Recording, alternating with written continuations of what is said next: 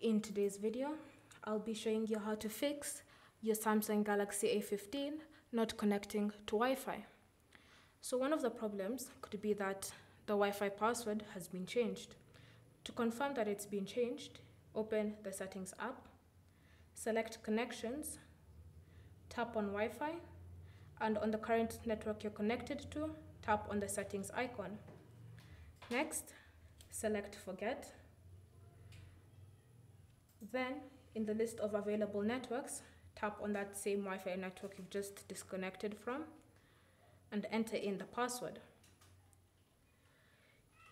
Then connect. And if it's connected, it means that that is not the issue. But if it's not connected, then you'll have to get the new password. Another way in which you can fix your network issues is by restarting your device. So access the power off menu by swiping down for quick settings, tap on the power off button, and then select restart. Confirm the restart and wait for your device.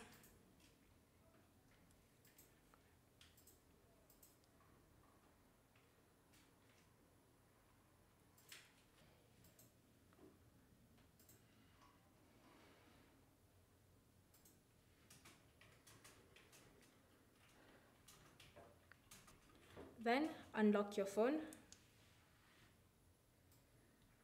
and now you can reconnect to that same Wi-Fi network, and if it's agreed, then your problems are fixed, and if not, then try this last option.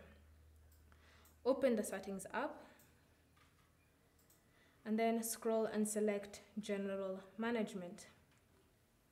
Under General Management, look for the option Reset and tap on it.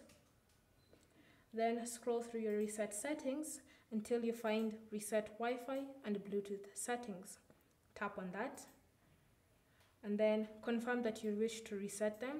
This will reset all your Wi-Fi and Bluetooth settings, so any passwords that you've used to connect to Wi-Fi networks will be deleted automatically. Any devices that you've connected to your phone via Bluetooth will also be deleted, so you'll have to reconnect them later. So if you wish to continue, tap on Reset Settings, and then you should see a pop-up appearing saying Wi-Fi and Bluetooth settings reset. Now you can go back to the main settings menu and scroll and select Connections at the top of the screen, tap on Wi-Fi, and then select the Wi-Fi settings, the Wi-Fi you've been trying to connect, and connect to it.